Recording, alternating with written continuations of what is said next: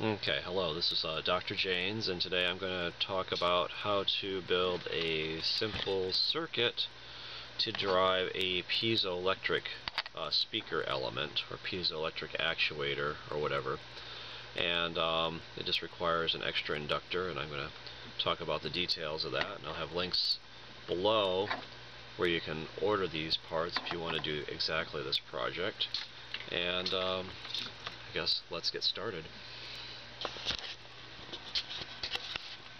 Okay, here is our full circuit, and I'll just go through the components.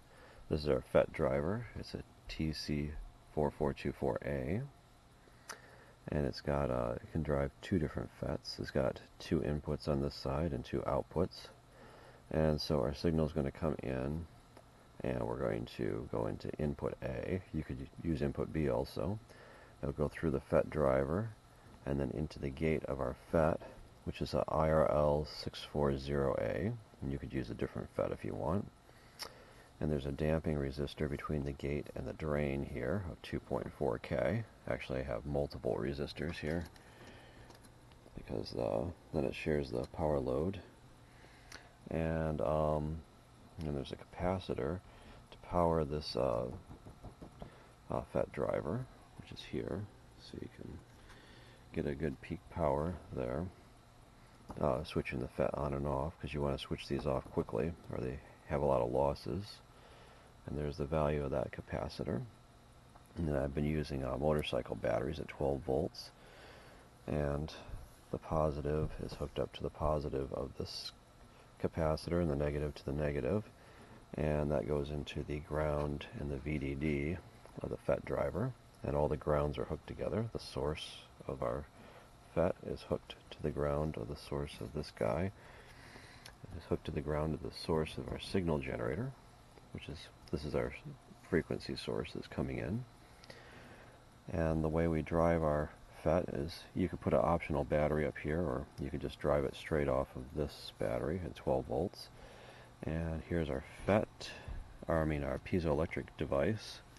And this is the extra here. Our piezoelectric device, that's this guy right there. And it has the inductor, or extra inductor here. Okay. Right there in parallel with this guy, so that when you switch the FET on and off, it will drive current through this FET. It'll charge it up when it's off, and then when it's on, it will dump the current through this inductor and cause this LC circuit to ring here. And of course that goes through the drain and down to ground of the battery. And there we go, there's our complete circuit. Okay, a very simple circuit. And anyway,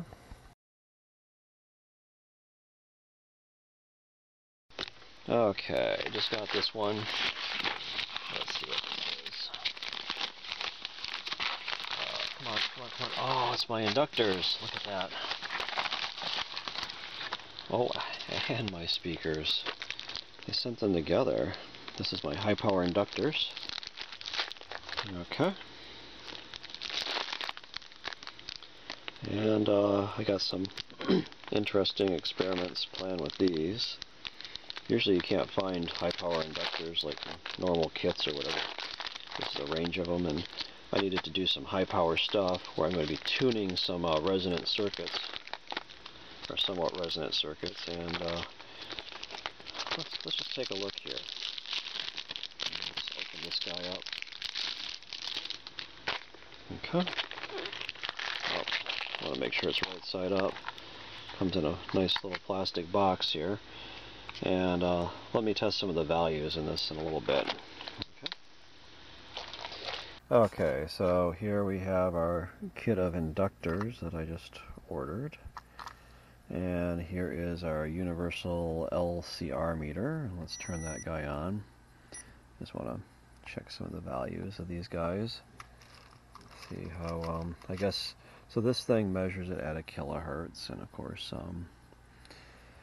well, inductance in principle shouldn't be dependent on the frequency, but let's do this. Let's go hook this guy up to the clip leads. Oh, these clip leads are getting bent a little bit. So spread these guys apart. Inductance in theory, is a function of frequency, but it should be a constant, like omega L for the impedance. But I guess if you go up to very high frequencies, like in the microwave range, or starts to produce multi-modes, or the circuit's no longer, the inductor's no longer small compared to the wavelength, then certain issues can arise. And I'm sure there's other times when it's things are non-ideal. Okay, anyway, so we have this set on the inductance setting, and it looks like the smallest one is 8 microhenries. Okay, so we have 8 microhenries for our smallest inductor. Let's get that guy off of there. And let me just look at the biggest value. I'm assuming this is the biggest value. It's the biggest inductor here. Okay, and we'll just see what this guy is. And I'm going to actually try to do some experiments with high power piezoelectric devices using these. Make sure the clip leads don't touch. Okay, so it looks like we got the leads on there good. And the biggest one is 10 millihenries.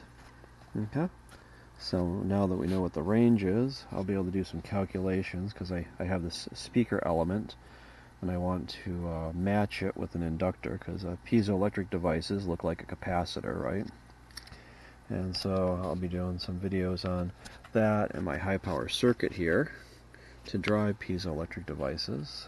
And I think I talked about that in one of my videos, and I'm going to talk about it some more. And anyway, it'll be nice to have a bunch of high power inductors so I can match different elements that are capacitive. Okay. Anyway, okay, so what I want to do, here I have my piezoelectric speaker element. These are pretty cheap, and they put out quite a bit of power. And I think you can hear it clicking. It's actually measuring. I have my universal LRC meter here. It's measuring the capacitance, and it's about 104 nanofarads. Okay. So the problem is that I wanted to build a simple driver circuit, and this is basically putting out pulsating AC, and it can be at high power. I use car batteries or motorcycle batteries to drive it, and it has a FET driver in the front, and I can't read anyway, I'll probably put that in the comment or above the video. And high power FET, and I just use a socket so I can change it out if I burn these out. Have both of these in a socket. So it's a very simple circuit to maintain if it something burns out on it, because I just unplug the components and plug in new ones. And I put some resistors in there. I have a video called I believe it's like damping ringing FETs or something like that, and I talk about this circuit in that one. I'll probably put that in the description. Or in the end screens. And anyway, so I'm getting off track. This thing it's a very simple circuit, but it produces a pulsating AC signal. And to drive a piezo, since it's a capacitor, these are like an open circuit, so it can't. You can only drive it for one half of a cycle. You couldn't discharge it. And so the idea is that if I create an LC circuit where I put one of these inductors in parallel with this guy, it will discharge it, and if I have it tuned to about the right frequency that I want it to, then it will still be able to get a high power through it. Of course, if the inductance is too small, it'll act like a short and short it out. And if it's too big, the charge is going to build up on the capacitor, and you're not going to get as much power through it. You always want your load to be matched. All electrical engineers know that. Okay, let's take a look up here. Okay, so here's the idea, that we would have our driving circuit, but it's not going to be an AC circuit. It's going to be a pulsating circuit. And I'm driving some of these speaker elements, and they're basically inductive, so they would look something like this. so they can be driven easily with a pulsating DC circuit like what I have here. But when I put this on here, see, the capacitor is an open circuit, and so if it's got to discharge itself between pulses, it can't, because it's basically an open circuit. It'll charge it up once and then it will not discharge. And so if I put an inductor in parallel with it, then this becomes an LC circuit, and it will discharge through the inductor and actually ring negative possibly also, so you can conserve some of that power. And then in the next pulse it will charge up the capacitor and then discharge through the inductor. And so that's what I'm hoping to achieve, so I can still use this very simple circuit not only on speaker elements like this, but also on capacitive elements that are not inductive, like this piezoelectric device. Okay, and so with our new inductor kit here, I'm going to do some calculations, and probably have to use the biggest inductor, I'm going to guess, because the frequency is very low. These speaker elements only have a range up to about 20 kilohertz. Oh. And so let me do some calculations, and we'll try to figure out what inductor element we should use for our simple circuit here. Okay, so our capacitance is about 103 nanofarads, and the biggest inductor we have is 10 millihenries. And I was going to start there because I was worried it may not be enough to create a low enough resonant frequency for us. And if we look at the equation for resonant frequency of a LC circuit, it's 1 over 2 pi and the square root of LC. And so if I do the calculations in our spreadsheet here, looks like it's about 5 kilohertz, a little bit less than 5 kilohertz. So actually I wanted a resonance frequency more like 20 kilohertz or so, because that's where the high power is. So we can actually go a little bit lower in our inductance, and let me see what the next lower value of the in our inductor box is. So this big inductor was about 10 millihenries. So let's try the next size down, which is maybe this one. Let's take one of those out and measure it and see what we get. Okay.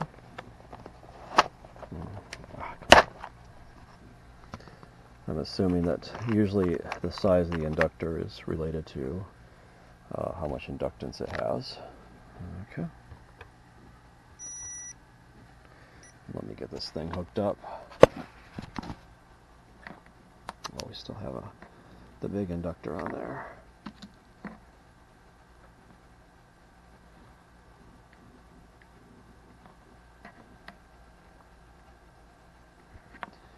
Okay. And well, looks like this one's about 1 millihenry, so it's a factor of 10 less. So let's try putting that into our spreadsheet here. Instead of 10 millihenries, it will be 1 millihenry. Okay, so we'll just add an extra 0 there. And well, lo and behold, it's about 15 kilohertz. So maybe the smaller inductor in series with our piezoelectric element will give us a resonant frequency close to where we want to be, and we can do some interesting tests with that. Just use a very simple circuit to drive a piezoelectric unit. Okay, just by matching it with an inductor. We've got an inductor here from our kit. Okay, we'll try that out.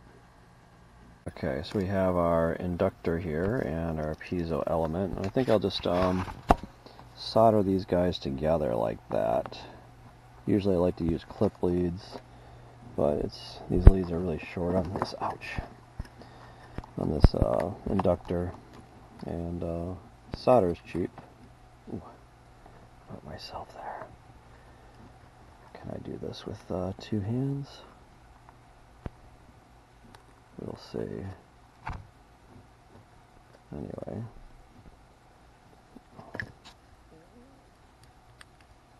See if we can get some solder on here and then tack that thing on. Okay, oh shit. I'll get the first one on. Let it harden, and we'll, oh. Come on.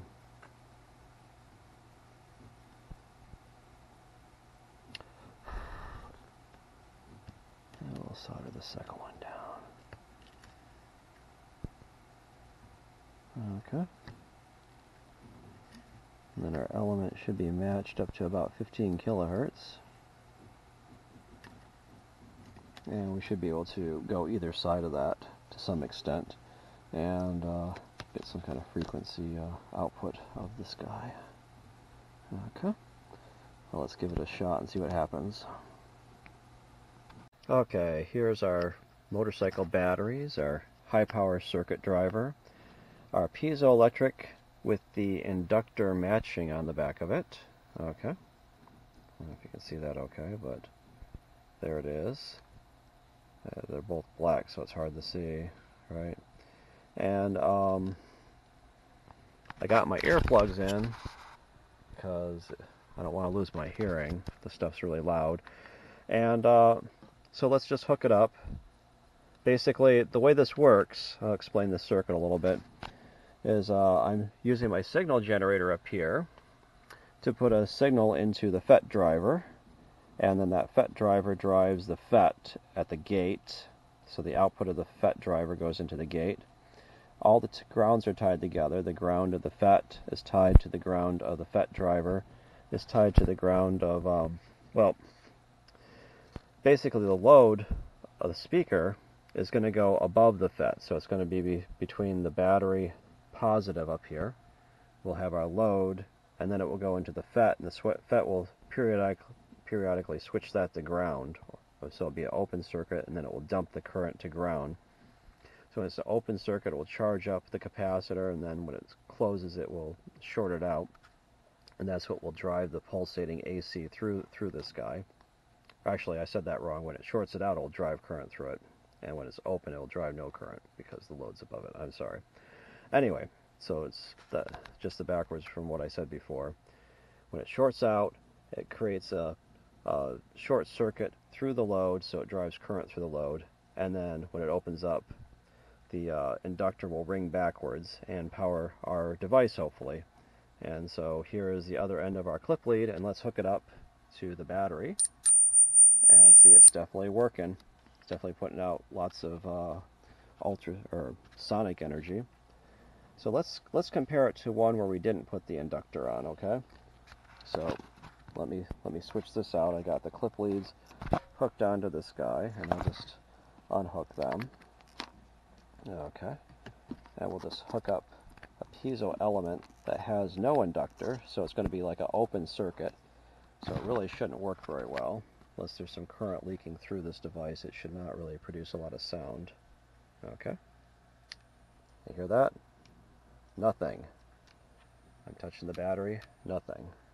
Okay, because it can only charge up once, it can't discharge without some kind of path to ground, like this inductor here provides. Okay, so you need that inductor in the circuit, or else it will not work at all. Let's hook this guy back up. This is the prestige of the magic show, right? Show you that I didn't blow out the circuit or something, that this thing still works. Okay, and we'll hook up the other end of that clip lead. Okay, here it is. There we go. So a very simple circuit to drive piezoelectrics at high power. Okay. And there's our element with our inductor on it. Okay. Get a good view of that. And anyway, this is hopefully this is helpful. This is Dr. Janes, and thanks for watching.